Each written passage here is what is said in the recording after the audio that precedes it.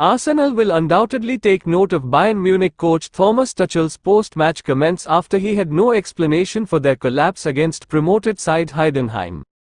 Bayern was leading Saturday's Bundesliga game 2-0 at the break after goals from Harry Kane and Serge Gnabry, then conceded 3 in the second half to lose 3-2 for its second consecutive Bundesliga defeat. Tuchel, whose team next visits Arsenal for the first leg of their Champions League quarter-final on Tuesday, had no explanation.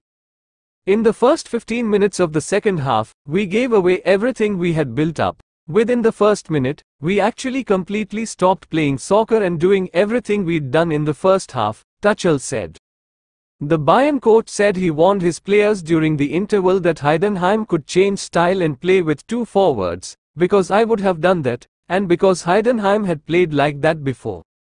Kevin Sesser pulled one back for Heidenheim and Tim Kleindienst equalized a minute after that. Kleindienst scored the winner in the 79th for the promoted team's first ever win over Bayern, which is 16 points behind Bundesliga leader Bayer Leverkusen with 6 rounds remaining. It is obviously extremely difficult for us to maintain the concentration level and the level of fight with which we had fully deserved to lead up to then, Tuchel said of the team's collapse. Yes, that's hard to explain. I can describe it to you. Explaining it is difficult. Arsenal is unbeaten in its last 7 games and has won 6 of those, including Saturday's 3-0 win away at Brighton, which is ideal preparation for Tuesday's quarter-final clash.